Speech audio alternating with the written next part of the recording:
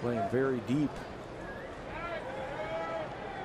And he squares and pops it in the air. Lawrie makes the catch.